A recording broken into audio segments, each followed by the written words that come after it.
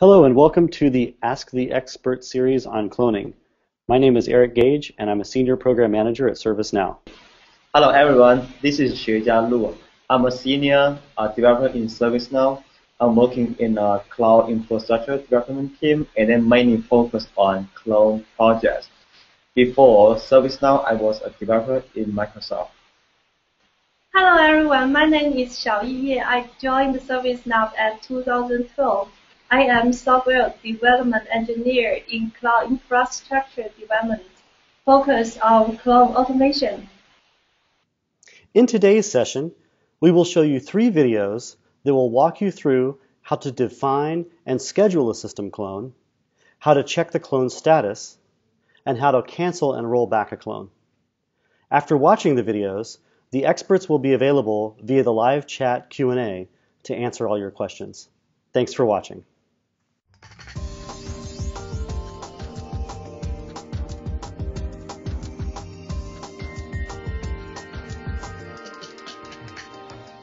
The System Clone application allows you to clone a ServiceNow production instance over an existing sub-production instance. Typically, you would do this to develop and test changes without affecting your production environment. In this demo, we'll walk you through the typical cloning process that applies to most situations, explaining the choices that appear on the System Clone form, and then we'll cover some less common options. We're already logged into the instance that we want to clone. We'll call it the source instance. A clone is always initiated from the source instance. To run System Clone, you must have the clone admin role, the URL of the target instance, which is the instance to receive the clone data, and the administrator username and password for that instance. To allow a clone, the target instance cannot be a live production instance. Also, its glide.db.clone.allowClone target property must be set to true. By default, this property is true for all instances whose name end with dev, test, stage, UAT, and QA, but false for other instances. To check or change this property on the target instance, navigate to the sys_properties table and list records whose name contains clone. Here's the property we want, and it's false, so we'll change it to true. Now we'll return to the source instance. Before cloning to a target instance for the first time, you must create a record for that target. Clone targets allows you to do that. You only need to do this once for each target instance. Here, we'll enter the URL for our target instance. And in these fields, we provide the credentials for a user account that has the admin role on that target instance. If you want to create records for multiple target instances, for example, development, QA, and UAT, just add a new record for each of them. Now we're ready to request the clone. For the target instance, we can either enter the URL or click this icon to look it up. And here's the target record we just created. But if we hadn't done that, this list would be empty. No problem. We could just click New, which would display the same form we filled in earlier, allowing us to create a target instance record without leaving the System Clone form. But since our target instance is already listed, we'll just select it. For most cloning needs, at this point you would simply click Submit to initiate the clone, because the rest of these fields are all preset with defaults. But let's take a look at them, because there may be cases where you shouldn't use the default settings. The first one is selected to exclude audit and log data. That's because the production instance usually contains a lot of data that isn't necessary for developing and testing new features or system changes, so it makes sense to exclude it from the clone. The excluded data is listed in the Exclude Tables module shown here. You can add or remove tables from this list. If you wanted to include the log data listed in the Exclude Tables module, you would clear this Exclude checkbox.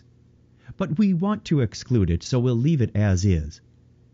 The same deal applies to attachments. If you want to exclude large attachment data, such as video and binary type files, leave this checkbox selected. But if you want the clone to include attachments, clear it. Theme refers to the instance look and feel. user interface elements such as cascading style sheet, colors, and banner displays.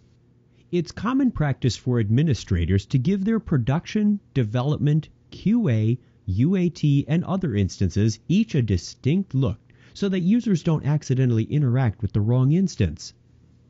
By default, this checkbox is selected to preserve the theme on the target instance, that is, to keep it the same as it was before the clone instead of replacing it with the look and feel of the source instance. If you want the theme from the source instance to overwrite the theme on the target during cloning, clear this checkbox. But be careful, since this could cause confusion about which instance users are logged into. A clone must be scheduled a minimum of 4 hours in advance, which is the default date and time setting. The system does not allow you to schedule it any earlier. This built-in delay allows time to upgrade the target instance, if necessary, before cloning begins.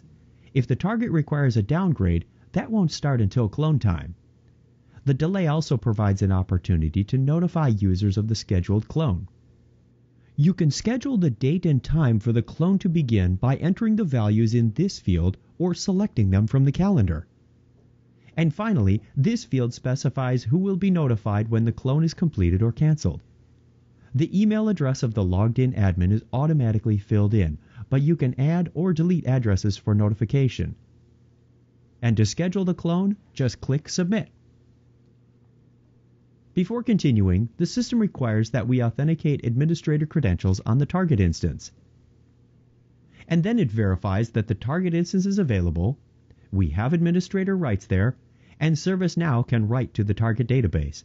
Finally, we confirm that we really want to overwrite the target database. And that's it. Our system clone is now scheduled.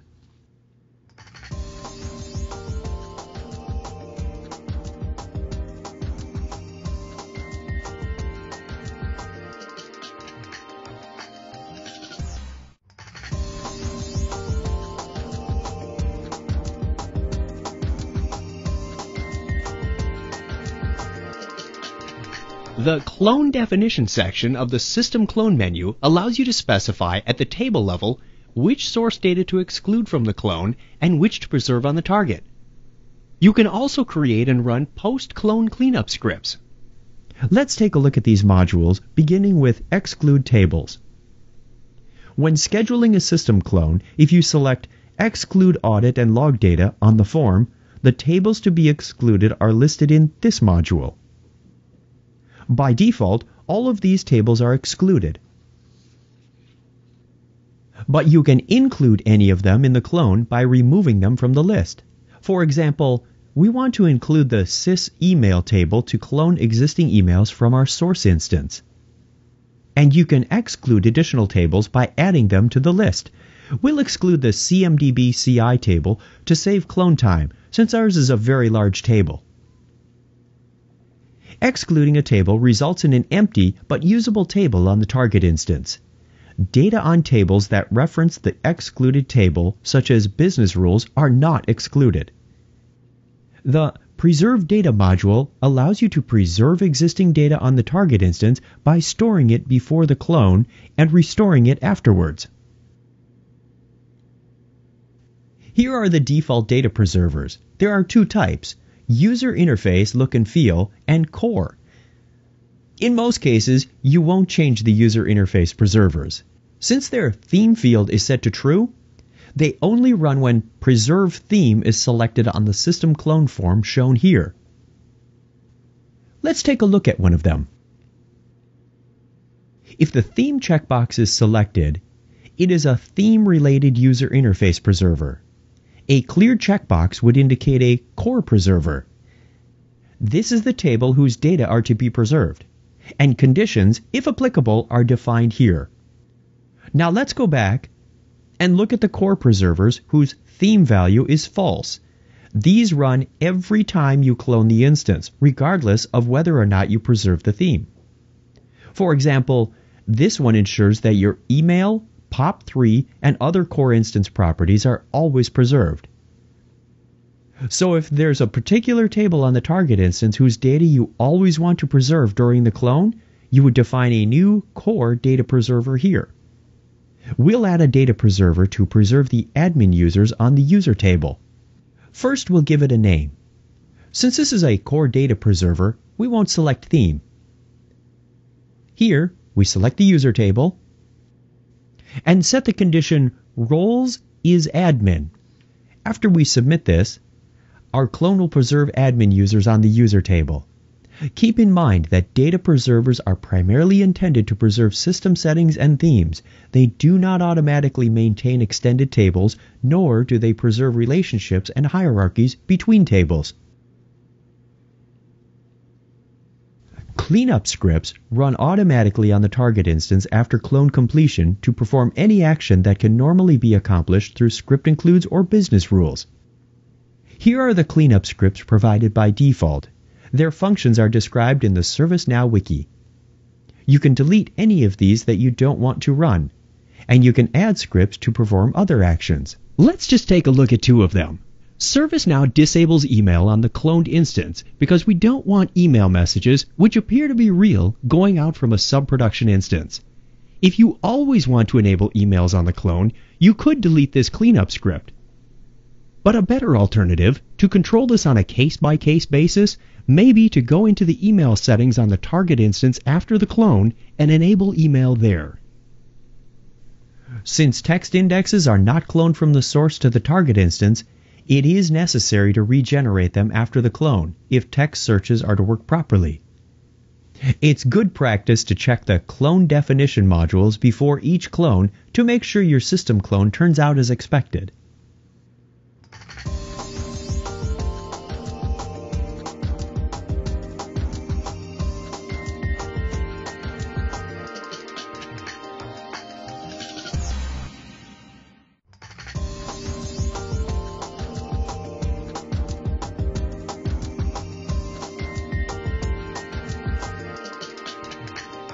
The Clone History module allows you to check the status of your clone, cancel the clone request if necessary, or even roll back a completed clone. This list provides an overview of some clone-related fields, including state. Most of these states are self-explanatory, but hold may be confusing, so we'll explain that. A state of hold means that the server rejected the clone request either because the clone was not ready to proceed by the scheduled time or the request was submitted before the previous clone request was completed. By design, the system handles only one clone request at a time. This is because it takes a while to clone an instance, and if an error occurs, you don't want to duplicate that problem to multiple cloned instances, for example, development, QA, and UAT. The system rejects all clone requests submitted while a previous request is still pending or running, so you must wait for one clone request to finish before submitting another. If the previous clone is not yet complete when you request another one on the same or a different instance, the system displays this error message to remind you about the one-at-a-time request limit. And the request state is set to hold, which is a permanent state since the request will never run. So if your clone request ends up in the hold state, just wait until the previous request is complete, and then submit the request again from the request clone form. You cannot resubmit it from the existing record. You can open any clone request record to view its details. For example, here are the settings used to generate this clone. And here's the data about the clone, whether it's completed or active, when it started, and so forth. You can also check which tables were copied, and if the clone is still active, this list updates dynamically. It's perfectly safe to cancel a clone request at any time because cloning doesn't change anything on the production instance. And even if the clone has already started, first it copies to a staging area and then from there to the target instance. You can always reinitiate a clone request after canceling by going through the Request Clone module. To cancel, just open the clone request and click Cancel Clone. We won't cancel this one, but that's how you would do it. For a period of 24 hours after clone completion, you can roll back the clone to revert it back to its pre-clone state. The rollback option appears in the clone history as a related link in the completed clone record. Here's our clone, completed less than 24 hours ago. When we open it, the rollback option appears in the clone history as a related link. As long as the link is here, we can roll back this clone. Let's see what happens when we do that. The system confirms, and when we return to the clone history, we see that our clone state has changed from completed to rolled back. That's how you check the clone status and cancel or roll back clones.